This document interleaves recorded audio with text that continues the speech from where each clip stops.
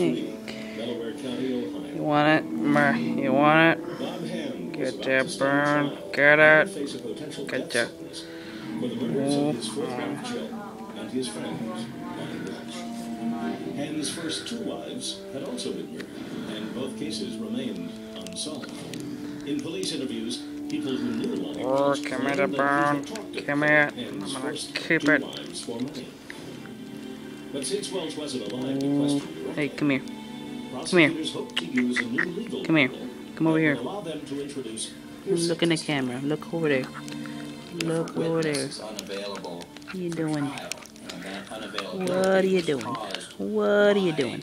Party, in this case the criminal defendant, Come here. You're a good boy. Come here. You're a good boy. Okay, daddy. Come here.